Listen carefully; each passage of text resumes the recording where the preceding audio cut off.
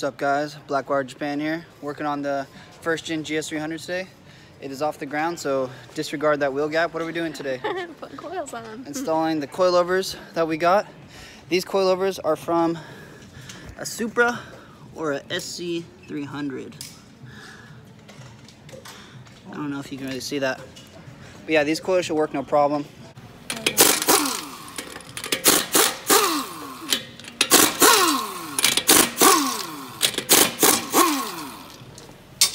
First things first, take off the wheels.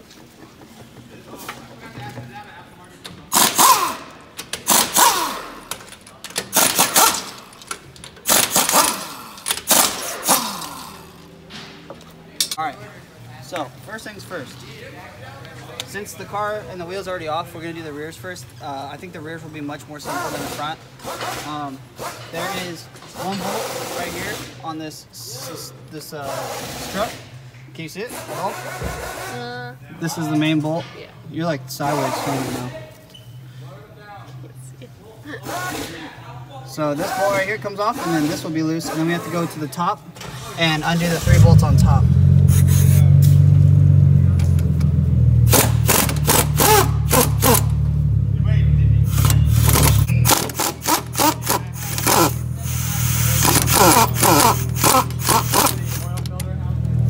Okay, so we have to pull this carpet back. What the fuck? I didn't mean to pull all that. It's all fucked up. Oh my god, it's all caught up here. Whatever. Oh well. So you pull this back, and then you can see the 3 bolts right here. Hopefully these fit.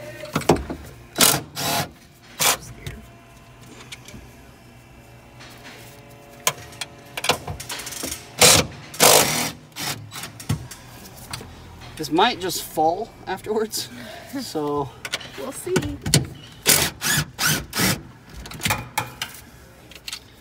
There's that side.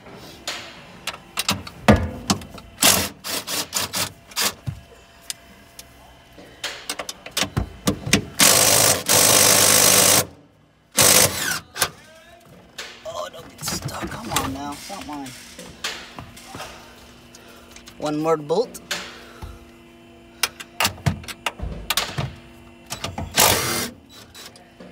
There we go. Cool. Okay, so now that the rear struts are completely loose, they should come off. All right, so with some wiggling and some moving, and putting all our body weight on that hub, be able to get this bitch out. So this is number 1. That thing is fucking long. Holy shit. That's like kind of a big difference. That's like however long, 2-inch drop. Did it go? Oh. It's so low, we're it's gonna like have to not even in there. Yeah, we're gonna have to. You want me to go to the top?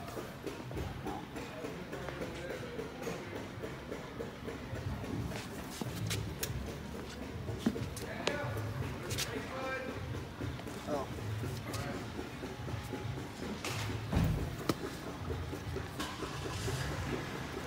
All right.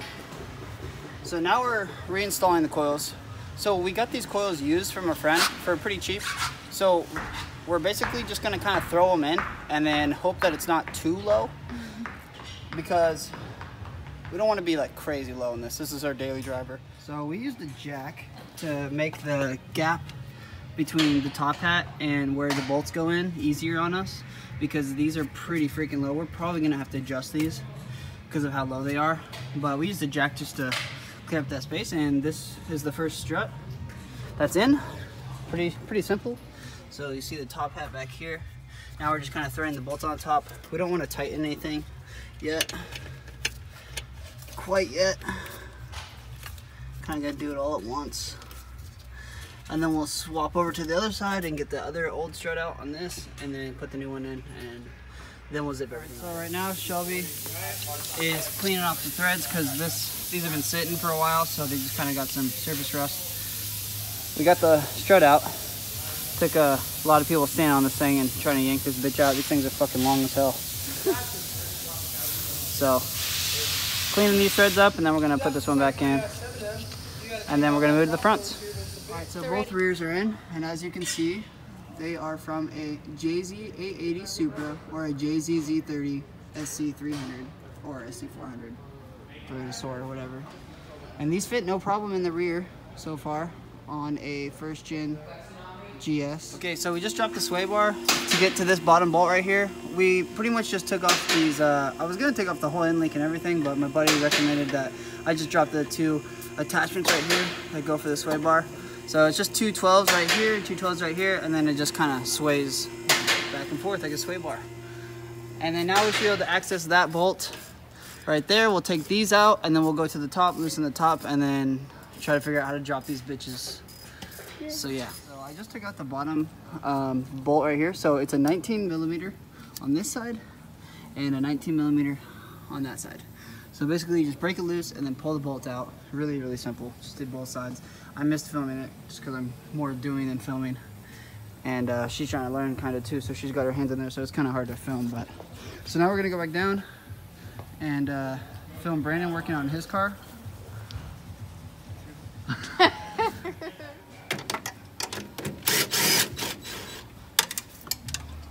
Well, there goes bolt number 1.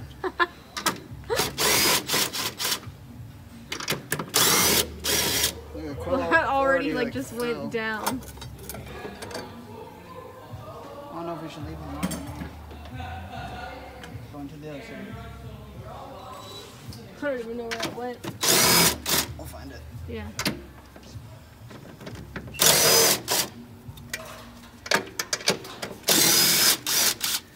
Alright guys, so these are the fronts. We got the other side out already. I just wanted to make sure I was doing everything right before I started filming. So basically what we did was we dropped the end link on this, which is just 1 bolt down here at the bottom. And then there's another bolt for this right here. This is the easiest way to go about these coilovers in my opinion. And then right here we just need to loosen this off. And then we'll basically be taking this bolt off, and then the whole bracket will come out, making the whole strut come out. And we can just put the bracket back on and then put the coilover back in. Just move like this, like that, and then this whole strut goes out. Bada bing! And then you can see this bracket just to hold the strut in and the sway bar and whatever else goes on this. So basically we'll put this bracket back on, and then we should be able to put the coilover in without having this off, since the coilover is way smaller than that. Everybody's got their cars out working on them today. Got the Slam CRV, S14 Kooky. That's a customer's FRS, I think. We also have some more options.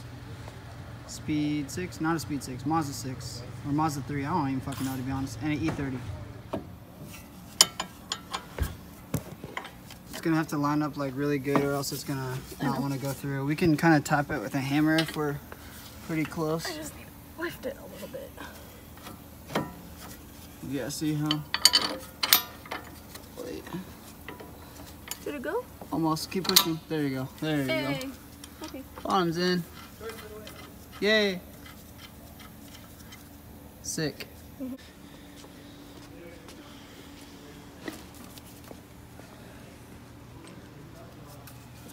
Not too hard, right? No. These are just kind of heavy. Yeah, it's suspension. Suspension's heavy.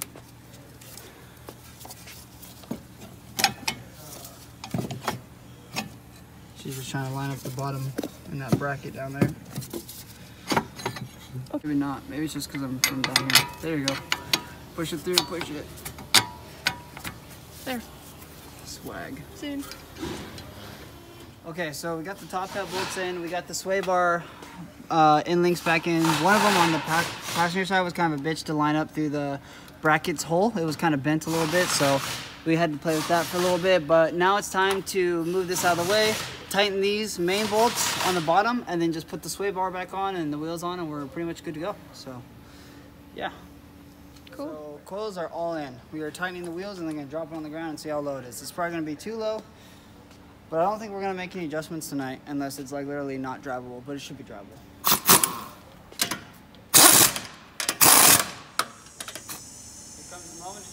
I know. Is this car going to be too low to drive? Probably is the answer. I don't think so. I think it'll be just fine. You think so? Let's hope. Oh, I'm so excited. Back's gonna get lower. You might need blocks to get it off the ground. Off the lift though. Holy shit. Oh. It's good. Yeah. Yay. That back's tough though. You need to lower the front more. Yeah, the front needs to be a little bit more low, but that doesn't look too bad. Back perfect. All right, guys. Hope you like this video. The GS is officially slammed. I'm spraying her off, getting her wet, you know what I mean? It's pretty easy to do. Don't really need too much special fancy tools to do a coilover install on really any car. So yeah, I hope you guys like this video. Like, comment, and subscribe for more. And I'm sure Shelby's happy with her car. Oh man, you can really see the purple right here. Ooh, shining. So yeah, we got this car for dirt cheap, as some of you may know. So we're just kind of trying to have some fun with it and make it a cool daily. She might slide it a little bit, but we'll have to see. So thanks again for watching, guys. Peace out.